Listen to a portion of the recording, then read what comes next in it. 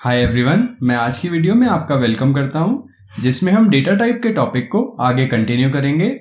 आज हम इंटीजर्स के बारे में और डिटेल में सीखेंगे, साथ ही साथ हम फ्लोट डेटा टाइप के बारे में भी पढ़ेंगे। तो चलिए स्टार्ट करते हैं। तो इंटीजर्स के बारे में हमने लास्ट टाइम पढ़ा था that int is used for storing integers like -5, 123 with no fractional part. जिस नंबर में कोई फ्रैक्शनल पार्ट नहीं होता वो इंटीजर्स होते हैं एंड उनको स्टोर करने के लिए हम इंट डेटा टाइप का यूज करते हैं। For example, you can declare N integer variable like this. Last time हमने ये भी मेंशन किया था दैट इंटीजर वेरिएबल को मेमोरी में 2 बाइट्स की स्पेस मिलती है, इसलिए वो एक फाइनाइट रेंज ऑफ वैल्यूज को ही स्टोर कर सकता है। For 2 bytes of memory it can store numbers in the range -32768 to 32767। एक इंटीजर वेरिएबल इसी रेंज के बीच में नंबर्स को स्टोर कर सकता है। तो आज हम सीखेंगे टाइप मॉडिफायर्स के बारे में। We can add a keyword in front of a basic type to modify its meaning and fit various situations more precisely. For example, unsigned long int variable name. तो अभी तक हमने देखा था int variable name का use करके हम एक इंटीजर वेरिएबल को डिक्लेयर कर रहे थे, बट अब हम उसके आगे कुछ कीवर्ड्स को प्रिपेंड कर देते हैं, जैसे कि हमने लिखा long and unsigned।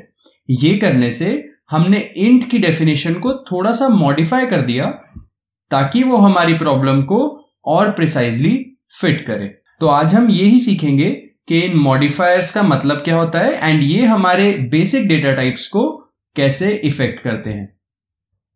C++ allows 3 different integer sizes: short int, जो हमारा डिफॉल्ट int है वो, and long int, and each version is available as signed and unsigned।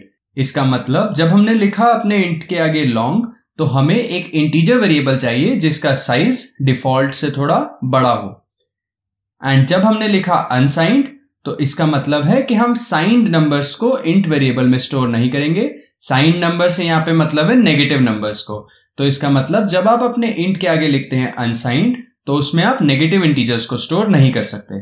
अब हम इन्हीं टाइप मॉडिफायर्स को और डिटेल में पढ़ेंगे।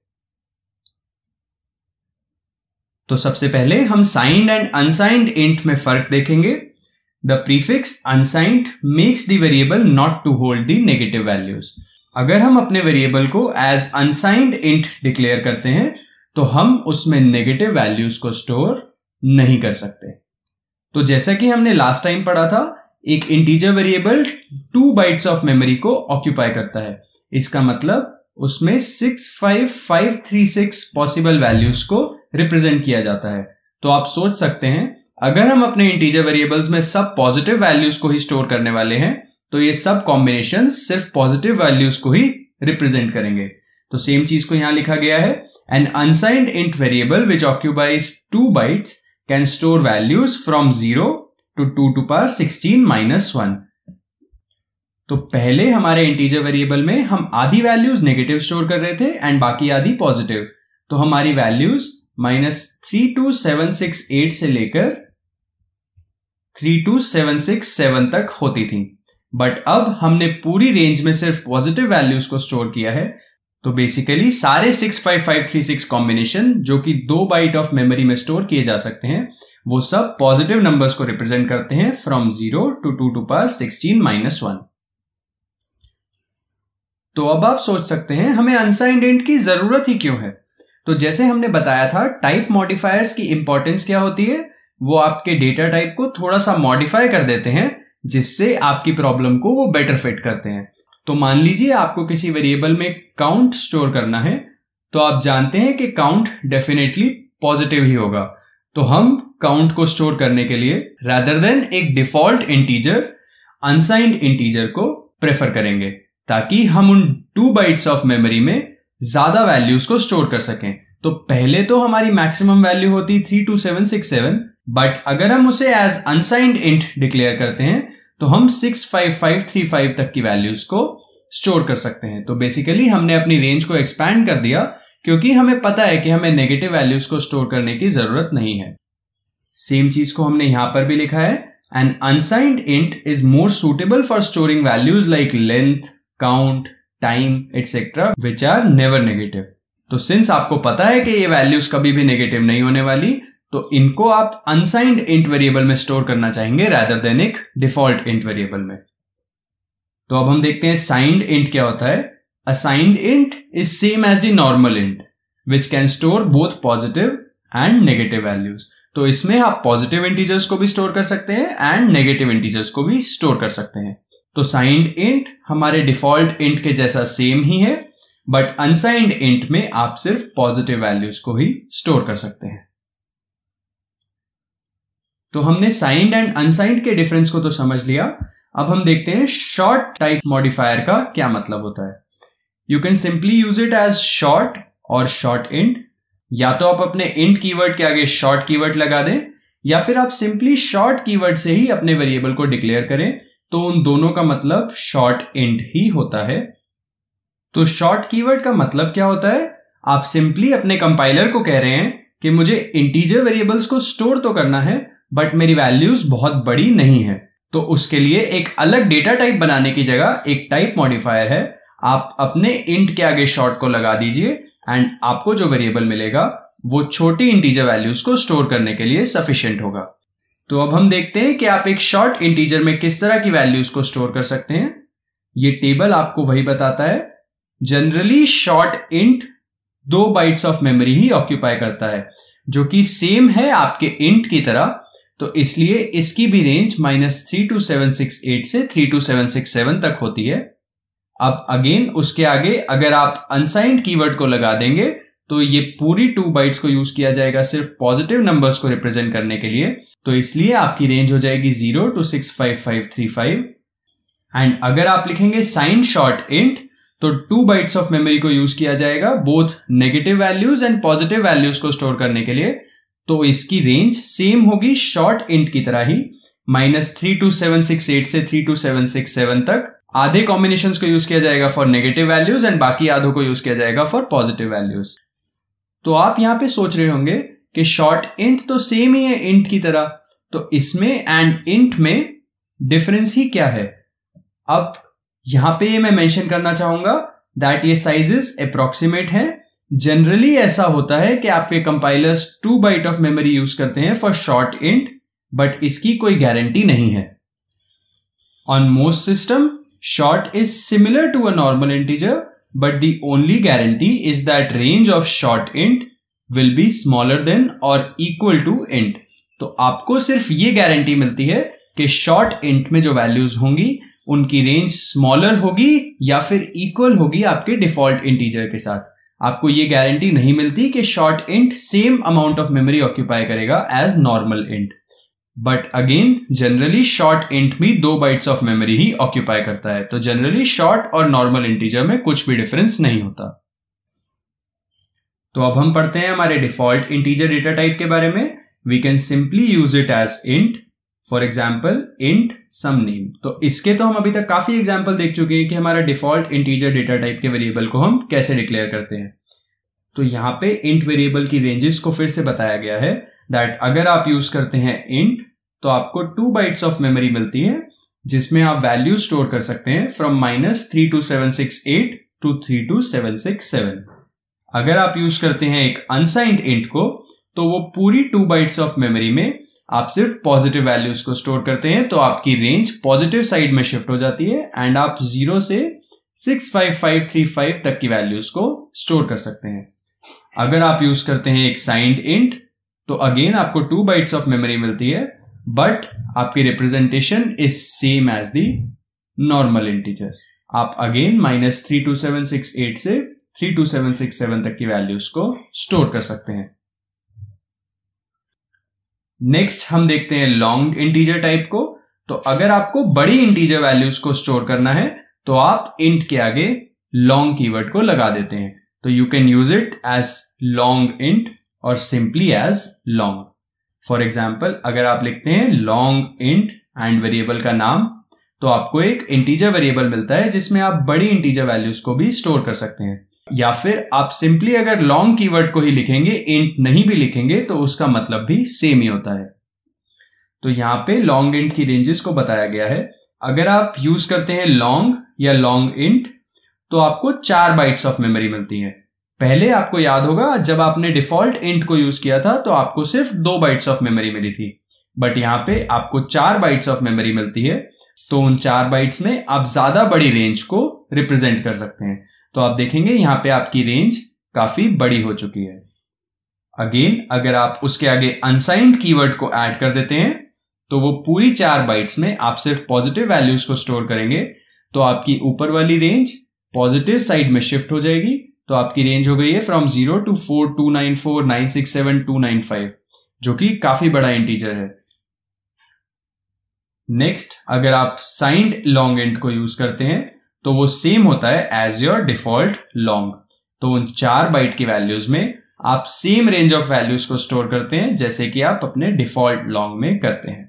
तो ये तो हमने पढ़ लिया इंटीजर डेटा टाइप के बारे में, जहां पे हम इंटीजर वैल्यूज को जिसमें कोई भी फ्रैक्शनल पार्ट नहीं है, कोई भी डेसिमल वाला पार्ट नहीं है, उनको स्टोर करते हैं। अब हम देखेंगे कि अगर हमारे नंबर में कुछ डेसिमल पार्ट हो, कुछ फ्रैक्शनल पार्ट हो, तो उनको हम मेमोरी में कैसे स्टोर करते हैं। उनको स्टोर करने के लिए हम यूज करते हैं फ्लोट डेटा टाइप का। Float data type is used for floating point numbers. ये टर्म काफी बार यूज होने वाली है। फ्लोटिंग पॉइंट नंबर्स वो नंबर्स होते हैं जिनमें कुछ फ्रैक्शनल पार्ट होता है, जैसे कि 123.5, 3.14। तो इन नंबर्स में कुछ फ्रैक्शनल पार्ट है, तो ये फ्लोटिंग पॉइंट नंबर्स हैं। इस तरह के नंबर्स को स्टोर करने के लिए फ्लोट डेटा टाइप का यूज किया जाता है। Note that 3 is an integer whereas 3.0 is a floating point number, क्योंकि 3.0 में एक डेसिमल पार्ट है, बट 3 में हमने डेसिमल पार्ट को रिप्रेजेंट नहीं किया है, वो एक इंटीजर है। You can declare a float variable as float and variable का नाम। तो सिंपली यहां पे पहले इंट होता था, अब हम फ्लोट कीवर्ड का यूज करेंगे। तो चलिए हम हमारे फ्लोट डेटा टाइप का एक एग्जांपल देखते हैं। We have to right a programme which takes radius of a circle as input from the user and computes the circumference of the circle. Note that the radius can have a fractional part, thus we will use float variable to store the input. तो यहां पे आपको एक programme लिखना है जिसमें आपको user से एक इनपुट में रेडियस मिलेगी, एंड जैसे कि यहां पे मेंशन्ड है रेडियस का कुछ फ्रैक्शनल पार्ट भी हो सकता है, और एज एन आउटपुट आपको सर्कमफेरेंस ऑफ द सर्कल को प्रिंट करना है। तो आप सोच सकते हैं सर्कमफेरेंस ऑफ द सर्कल क्या होती है, 2πr। तो पाई की वैल्यू को अगर हम 3.14 यूज करें तो 2πr एक्सप्रेशन की वैल्यू में कुछ फ्रैक्शनल पार्ट होगा। तो इसलिए हम अपनी सर्कमफेरेंस को स्टोर करने के लिए भी एक फ्लोटिंग पॉइंट वेरिएबल का यूज करेंगे। सेम चीज को यहां पे भी लिखा गया है, the circumference will be stored in a floating point variable. इसका मतलब हम अपनी सर्कमफेरेंस को भी एक फ्लोट वेरिएबल में स्टोर करेंगे। तो चलिए हम हमारे कोड को देखते हैं। सबसे पहले जैसे हम हमेशा करते हैं, हमने iostream.h एंड conio.h को इंक्लूड कर दिया है। हमने अपने मेन फंक्शन को स्टार्ट किया है, जिसमें स्टार्टिंग में हमने लिखा है क्लियर स्क्रीन, ताकि हम अपने पुराने आउटपुट्स को क्लियर कर दें। एंड में एक गेट ch है ताकि हमारी आउटपुट विंडो स्टे करे जब तक हम किसी की को प्रेस नहीं कर देते। एंड एंड में एक रिटर्न 0 है जो कि ये बताएगा कि मेन खत्म हो गया है, तो हमें मेन से रिटर्न कर जाना है। एंड कर्ली ब्रेसेस जिनके बीच में हमने हमारे मेन फंक्शन की स्टेटमेंट्स को एनक्लोज किया है। तो सबसे पहले हम वेरिएबल डिक्लेयर करते हैं जिसमें हम अपनी रेडियस वैल्यू को एंड सर्कमफेरेंस की वैल्यू को स्टोर करने वाले हैं। तो जैसे मैंने पहले मेंशन किया था, हम इन दोनों वैल्यूज को स्टोर करने के लिए फ्लोट डेटा टाइप का यूज करने वाले हैं, क्योंकि दोनों वैल्यूज में ही फ्रैक्शनल पार्ट हो सकता है।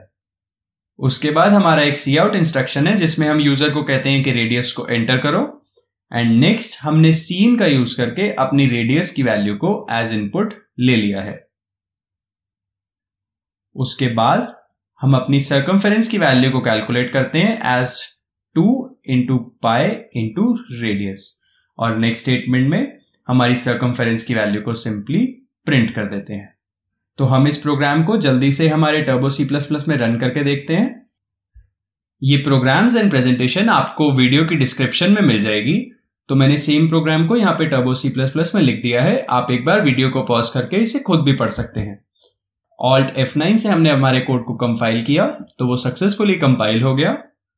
एंड नेक्स्ट हमने कंट्रोल F9 से हमारे कोड को रन किया, तो हमें आउटपुट में मिला एंटर रेडियस। मान लीजिए मैंने रेडियस में दी वैल्यू 2, तो मेरी सर्कमफेरेंस की वैल्यू आई 12.56। तो चलिए अब हम हमारी प्रेजेंटेशन पर वापस चलते हैं। तो इस एग्जाम्पल में हमने देखा कि हम सेम सी इन सी आउट स्टेटमेंट्स का यूज करके जैसे इंटीजर वेरिएबल्स को इनपुट एंड आउटपुट लेते थे, वैसे ही हम फ्लोट वेरिएबल्स को भी यूज कर सकते हैं। तो अब हम देखेंगे कि हमारे फ्लोट डेटा टाइप के वेरिएबल में हम कितनी बड़ी वैल्यूज को स्टोर कर सकते हैं। अ float variable has a larger range then integer variable. Same चीज को यहां पर टेबल में भी दिखाया गया है कि एक फ्लोट डेटा टाइप के वेरिएबल के लिए आपको मेमोरी में 4 बाइट्स मिलती हैं, एंड उन 4 बाइट्स में आप वैल्यूज को स्टोर कर सकते हैं from 3.4 into 10 to power minus 38 to 3.4 into 10 to power 38 minus 1। आप इतनी बड़ी रेंज ऑफ वैल्यूज को एक फ्लोट वेरिएबल में स्टोर कर सकते हैं। और जैसा यहाँ पे मेंशन्ड है, एक फ्लोट वेरिएबल में आपको up to 7 digits of precision मिलता है। इसका मतलब up to 7 digits of significant figures, up to 7 significant figures आप कंसिडर करते हैं फॉर कैलकुलेशंस। तो आपको ये कंफ्यूजन हो सकता है कि इंटीजर में जब हमें 2 बाइट्स मिल रही थी तो हमारी रेंज इस नंबर से काफी ज्यादा छोटी थी, बट जब हमें 4 बाइट मिली तो हमने इतनी बड़ी रेंज को हम स्टोर कर पाए। तो ऐसा क्यों है? इसको समझने के लिए आपको देखना पड़ेगा कि फ्लोट वेरिएबल्स मेमोरी में स्टोर कैसे होते हैं। तो ये आपके लिए एक एक्सरसाइज है, आप इस चीज को गूगल करके समझने की कोशिश करें कि फ्लोट डेटा टाइप के वेरिएबल्स को मेमोरी में स्टोर कैसे किया जाता है। तो आज की वीडियो में हमने integers and float data type के बारे में डिटेल में सीखा। अगली वीडियो में हम double data type and character data type के बारे में पढ़ेंगे। अगर आपको आज की वीडियो में कुछ भी डाउट हो तो आप नीचे कमेंट्स में लिख दें एंड मैं जल्दी से जल्दी रिप्लाई करने की कोशिश करूंगा। अगर आपको आज की वीडियो हेल्पफुल लगी हो तो आप वीडियो को लाइक करें एंड चैनल को सब्सक्राइब करें। Thank you.